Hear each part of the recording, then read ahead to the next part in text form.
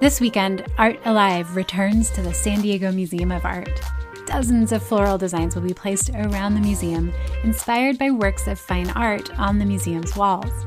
The centerpiece is a massive floral installation featured every year in the museum's airy rotunda. This year, local botanical designer Britton Neubacher was selected, but the one thing she won't be using is cut flowers. Neubacher works primarily with preserved moss and plants. It's a choice driven partly by sustainability concerns about cut flowers, but also because she's fascinated by the chaos of moss.